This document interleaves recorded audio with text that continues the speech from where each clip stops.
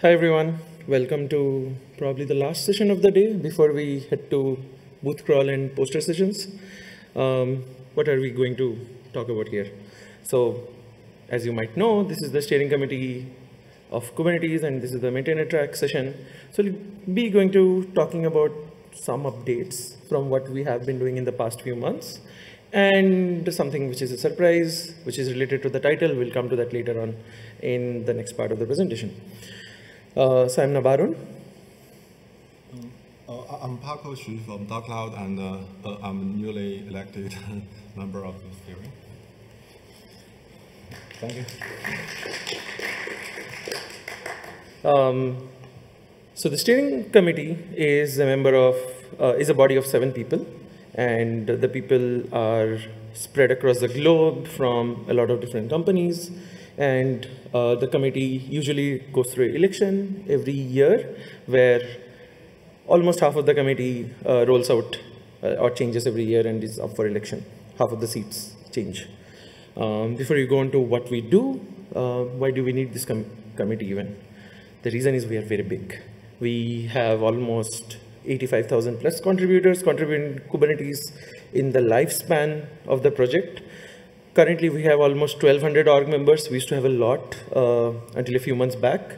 But what we aim to do is we aim to prune org members every year who are inactive in the last pruning duration. We have almost like 350 plus repos and 30 plus community groups. Community groups are essentially SIGs, working groups, and committees like the steering committee. We are the 5th largest open source project by developer velocity, but last year I think we were 2nd just after the kernel. Enough about why do we exist, but what does the steering do? So we are essentially the governing body of the Kubernetes project, making non-technical decisions about the project. And we also oversee the operations of the other community groups and if they're conforming to the charter that they decided to work on. And we also decide on if the updates to their charters are good for the long-term sustenance of the community. We also handle things related to financial planning. We tackle things like if any of the groups requires money for, let's say, giving out some swags or subscription to some service which will help them in fulfilling their work. And we define the project values and structure. You might have seen the Kubernetes project values that is upheld by the steering committee. Now a few updates since KubeCon NA in Chicago. It's just been like 3 months, but we have progressed on a few things that we identified are very important for the community. One of them being annual reports. So these reports are supposed to be submitted by each community group every year to signify the health of the project, to give updates about what they did in the past year. Now, until last year, there were almost 8 or 9 questions. Of them, like most of them could have been generated data, like how many KEPs did you work on, what KEPs did you work on, what is the status of the KEP, what did you ship in the last year, or how many contributors were there to your sub-projects. And in last year, what we saw is, we saw that 8 groups didn't file the report, whereas 22 groups did file the report. Now this made us go back to the drawing board and think, what is wrong? Why aren't 1/3 of our groups not even submitting the annual reports? And what can we do to make the process better for them? So we went ahead, talked with the community members, the chairs and tech leads, and we talked amongst ourselves, the steering committee, with the goal of making the annual reports better. So what we did is we collated or coalesced all the questions down to just 2 important questions and moved out all the generated content out into like separate things that we can generate any day if we want any community metrics. So the questions are, the first being, what work did the SIG do that should be highlighted? It may be something which is in KEPs already, or it may be something which is not captured by KEPs. because KEPs only hold record for technical decisions and technical stuff inside the sub-project. Non-technical things usually don't show up in Kubernetes enhancement proposals. So it's important for the SIGs to highlight the work that they did across the year. And the next point is probably the more important one. What are the areas that the community groups feel that they need most help with? This has like far-reaching implications. First, if the signal that we get to know like which areas are understaffed, which areas have less number of maintainers, and which need more curation or some more directed efforts like mentorship groups to grow more owners or grow more contributors in that area. And this also helps people who make decisions in companies to staff open source contributions by making sure that the areas which are understaffed, and if they care about those areas in their products, they can staff those areas and make the sustenance better. For the groups, if you are a chair or a tech lead, 2 important dates. May 1st, to file the PR to update the annual reports for review, and we need to merge them by May 22nd. If you're not a chair or tech lead, and if you contribute to any of the community groups in Kubernetes, I would highly recommend you to go ahead and help the chairs and TLs build that report. We have had very good examples in the last year where contributors who are not the leads of those groups actually write the reports with the help of the leads. And that also makes them very good candidates for knowing more context in the groups and the future leaders of the groups essentially. So if you want to grow, that's also one ways that you can contribute. Now, while reviewing your SIGs or working groups, if you're a SIG, I would highly request everyone to consider like adopting sub-project leads. This is a new role that, new governance role that we introduced last year to ensure that there is a good stepping stone from a contributor to someone who owns code in a sub-project to a tech lead. Now, the sub-project leads, you can look at the sub-project leads when you want someone else to step in as a technical lead in your SIG, and that is very important. And about annual reports, one thing that we did was, going back to the context of financial planning, there were 2 repos that we usually maintain, the steering repo and the funding repo. The funding repo usually used to have tickets for like request of resources. For example, if you want to get subscription to a service like Buffer, you would request like, oh, I need XYZ amount per month for this. Or if you're a sub-project or some area of Kubernetes where you need infra resources, you can ask there, and then we essentially like forward the request to CNCF through service desk. Now what we're seeing is having 2 different repos really did not make much sense. It's better to consolidate both into the same, so you consolidated funding into steering. So if you in future need any help with resourcing, you have to create an issue in steering. Now, I talked about the elections and how do we rotate every year. Elections are coming up in September, just before KubeCon North America. I would highly recommend anyone who wants to make a difference or who sees that they can make a difference to the project, come and raise their hands for the elections, write a manifesto, what they want to do, and just participate in our process. That's one of the great ways to provide an impact to the community. Now, coming back to the title of where we started, like, where is the project going? It's the 10th year, and we wanted to basically know what did our emeritus steering committee members thought about their whole journey from day 0 of Kubernetes to day 10, and what they feel about the future. What is going to come in Kubernetes, or what do they see Kubernetes going towards in the next decade? So we asked like a few concise questions, and thanks to all of our emeritus steering committee members for responding back and answering our questions and giving us the time and the space to to actually know better what they intended Kubernetes to be, and if they still think like that is the goal. And if it's changed, what's their goal for the next decade? Now, we collated all those answers into a few themes, like around like 8 or 10 themes. We'll just go through like some timelines of themes, starting with the unexpected success of the project and what do they think about it right now.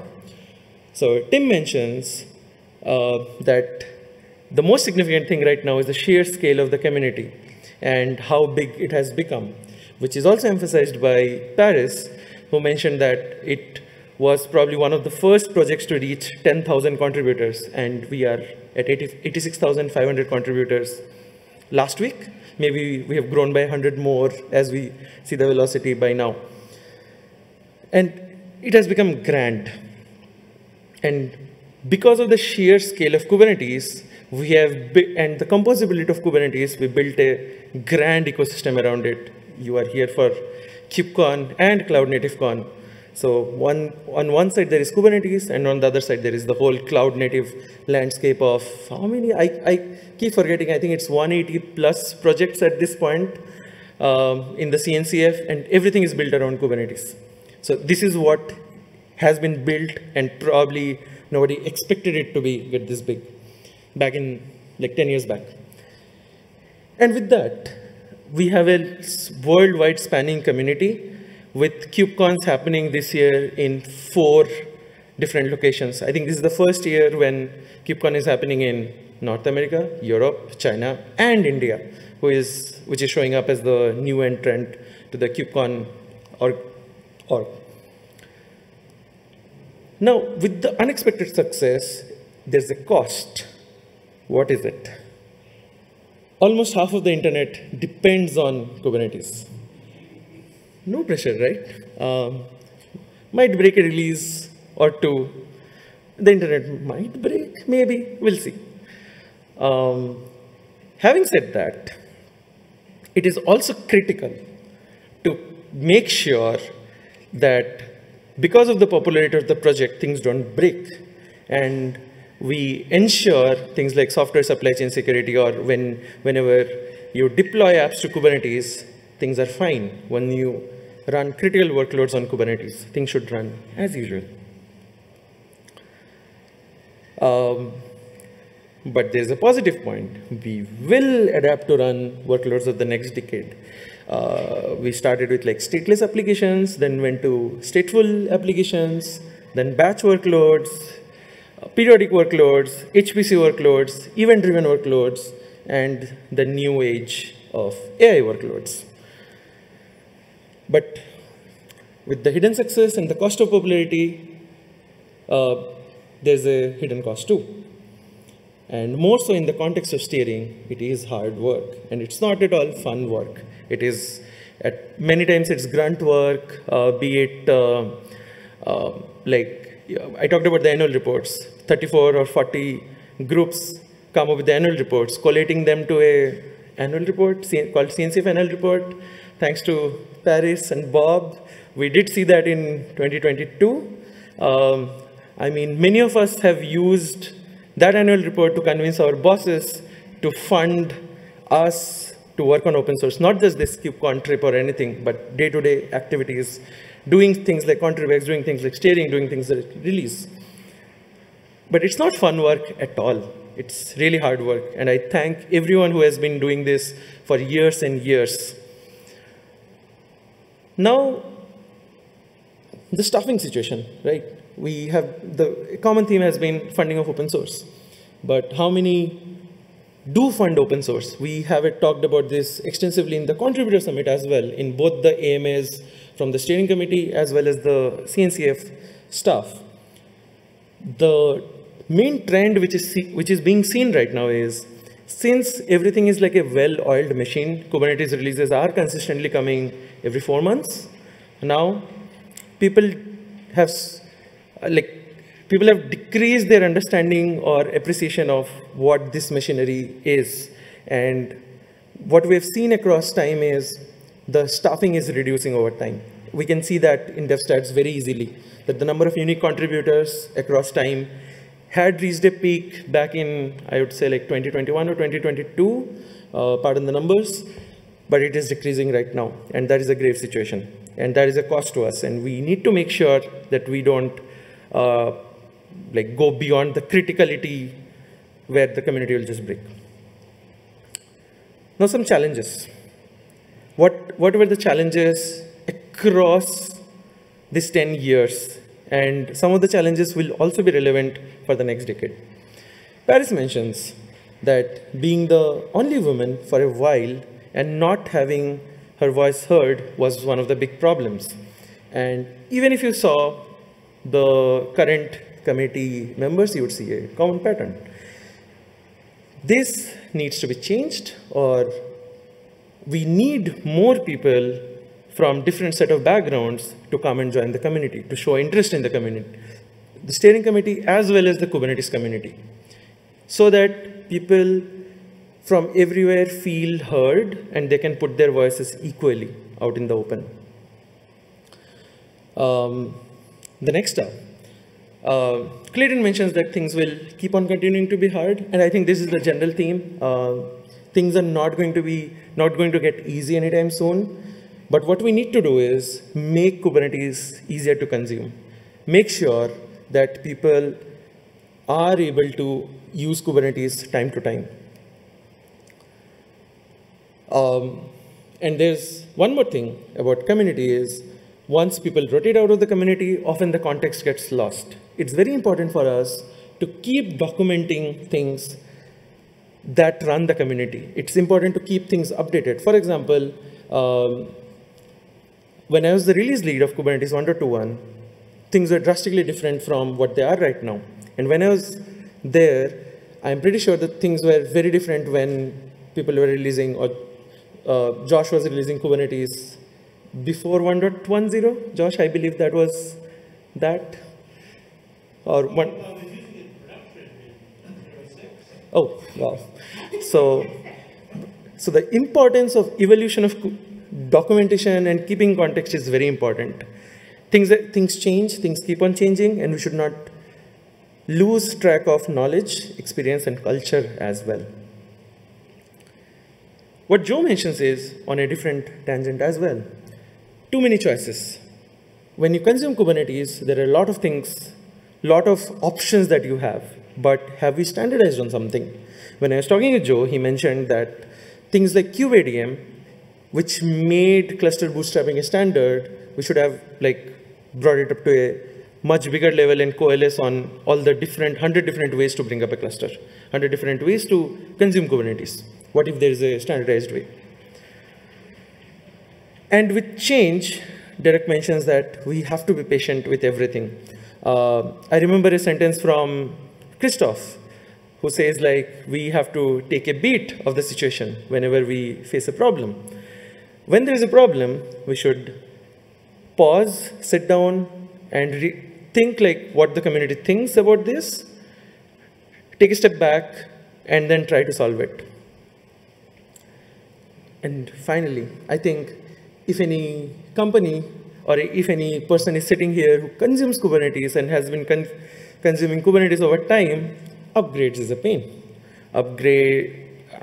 I believe there was a report from some analytics company who mentioned that the major users of Kubernetes when we released 1.26 were still 1.22 or 1.21. I don't remember the exact numbers or exact versions, but it was when we release certain version, the most used is still -4 or -5, which probably are already out of date because we support only 3 at a time. And that's all about the challenges, and I'll hand over to Paco to talk about the next part of the presentation. Also, I want to take a break for the upgrades because it really hurts many users. Years ago, when we released a new version, they asked me what's the new feature, new features, and they are very curious about the new versions. But recently, I find many users ask when we release a new release, they ask me why. a new release needs upgrades. There's a lot of work, and they want to know action required upgrades, not the current one, I think. And also Jordan has mentioned that in last KCS about in Europe about that we want users to not have to look the details of the change logs and upgrade, but it is so hard for us, I think.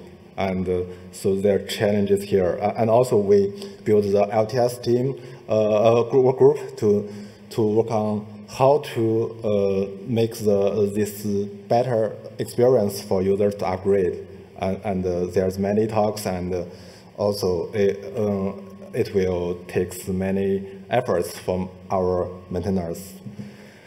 And here's the maintainer burnout. And firstly, the biggest challenge here is that mentioned Nikita, that many employers to found contributors.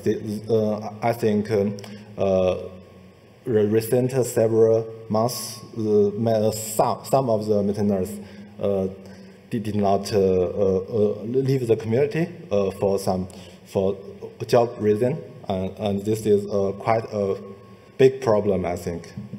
And also maintainers at the earlier days, they can know everything about the project, but now it is bigger and bigger, and not all maintainers can know everything, and so we use there are so many sticks, and sometimes we need to work across sticks, and things become worse now, I think. And for a new beginner, when he wants to know more about Kubernetes, he finds it so hard, and so many things is updating, and to catch up with those changes is very challenging. And also, we still have a lot of work to be done, mentioned by Joy. And also, he asked a lot of questions and thinks there's many things to do. And for cluster mean, it is still harder than it really needs to be. So there's a lot of work we can done. And also Clayton mentioned that there's I think this is the baseline that we should keep the SLOs and something like that. This is very important. And Dims also mentioned that we should leave it sustainable and in better hands than you inherited form. And later we will talk about the next. You can listen to Dims and Hawkins talk tomorrow, I think. And this is about maintainers, current maintainer status. Another part is the clear boundaries. First, currently Kubernetes core is so important, and we should make it sustainable core. Team Pepper is mentioned that, and also we need to define a clear boundary for length between the core Kubernetes and the 6 sponsored new sub-projects. And also we update the charts about the sub-project leads. And this may help to our sub-project leads to grow and be recognized. And we can, in the sub-projects, contributors can be very, new ideas can test new ideas there. This will help the community to grow. And this one, I think, this is what we should do, and is the most important part is people is the most important part of our community, contributors and also users. We should make sure everyone's voice was heard and respected, mentioned by Clinton. And we should remember that we should give focus to people and find empathy, find ways to translate and bridge the cross conflicts. This is quite important. And Kubernetes has always been about the people, and other previous member, I think most of them are so respect every contributions, big or small. I think the most important part is what because things change every day, and for example, now the AI is the new trend, and so the steering committee will not decide where the project go, but the contributors we will make it possible to go where the contributor want to. That's very, very important. And I think not only contributors, but also Kubernetes users. And we should thank everyone about involving in the community and doing things. This really helps us. And listen to the community, but and also we need to hold true to the core values. This is the most important part. And how to gain that? We have several. We have done something like the weekly meeting. New users and contributors can show up there to share your ideas, and also this is quite important because when we do the annual report, this is quite important part of the. And also we have the shadow programs, and currently not only RIS team and also PR and also other parts. This will help new contributors to grow. And we also asked about the next decade, but we cannot predict the future. Here are some ideas. First, this is asked by before about do we have the plan for V2, but I think until now I don't know any process about that. I think it is good, and so we will keep V1 going. Yeah, and also we in the next decade. We should still do the right thing like before. I think this is the keystone technology here. And also, we should focus on the distributed system developers and empower more people, maybe 10 times or 100 times, but who knows? I'm not sure about that. But I think AI will help us, and we may, as the user group grows so much, I think we may do that in the future. And AI is the new wave, and you can see many things related to AI in KubeCon. And in today's keynote, Nikita mentioned that I find this picture is very interesting. The AI is the center of the universe now, and AI is the new wave, and we're good to say the infestation in this area is also in KBS Kubernetes. To argue this, we should also consider building more connections with other communities, like Linux Foundation, and we should collaborate with them to make the wave larger. And Clinton also mentioned that Kubernetes can be a big part of that. Yes, I think. And this is an opportunity to improve those AI jobs on Kubernetes platform, on the platform. Yes, the big opportunity for us. Also a challenge. So, any questions? I think other students may share some comments. about.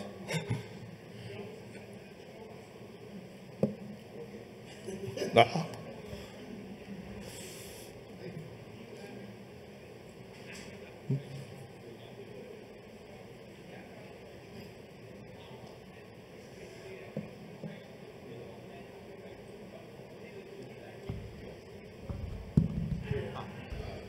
Okay, so one of the questions I have is, have any decisions of the steering committee ever been challenged, and how do you handle that?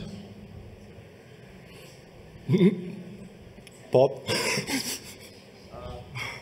You want to answer this? Yeah, honestly, it is quite difficult. We do essentially try and get together and make sure that we can speak publicly with one voice. We might be slow to reply on some things, but it's not always the case. And honestly, I don't think we've had two situations that are exactly alike. So it's really just trying to do our best and work from there. So even internally, when we try to make a decision, we have a rule to have majority consensus, so that we agree on some decisions. And even when we try to vote on a decision, we keep a very long soak time in the community so that everyone can come in and comment, so that we understand what is the vibe of the majority. We keep the discussions in public, we keep the discourse in public, so that the community as a whole can have enough time to come and communicate to us their concerns. So far, we have had only, as Bob said, 1 or 2 situations where, or probably more than that? Okay. Oh, yeah, I mean, Yeah, that's why we have a private meeting and also another public meeting. Yeah, coming to the meetings, we have a monthly public meeting and a monthly bi-weekly public meeting and a bi-weekly private meeting. In the private meetings, we try to discuss any of the stuff which can create conflicts and try to come to a consensus so that it's publicly consumable. And anyone can come to us and raise their concerns in the public meetings, or mail us in steering@kubernetes.io, or even privately let us know their concerns in steeringprivate@kubernetes.io or on Slack. So we're available through 3 mechanisms. That was a nice question though. Any more questions? It's very hard question.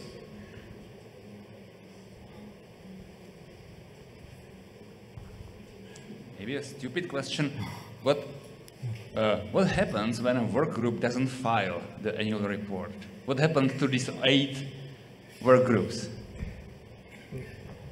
For most, nothing happens. For some, for all of them who don't file, we try to see what went wrong or what is going wrong. If they have less contributors, we try to analyze the situation, take a beat of the situation, and decide accordingly. For example, we have had some working groups in the past 1 year that we saw probably are not relevant, or they have sufficed with their goal, because working groups are supposed to be not perpetual. They have a goal. If their goal is done, they should spin down. Or if they are relevant in some other circle, probably they should move there. For example, IoT Edge. That is more relevant at the CNCF level because it's not just about Kubernetes, but about other projects as well. And we ask them to move to the CNCF level. So that's when we archive working groups. We have archived SIG-UI in the past year, yes, no? Not yet? Yeah, but we were discussing about this, that because that is not very relevant anymore, we might archive that. So we do take a look at, and even before this discussion comes into the picture, we try to ping 50 times, 100 times, DMs publicly, so that we get optimum attention. Any more questions? Thank you all for attending, and Thank Have you. a nice boot crawl.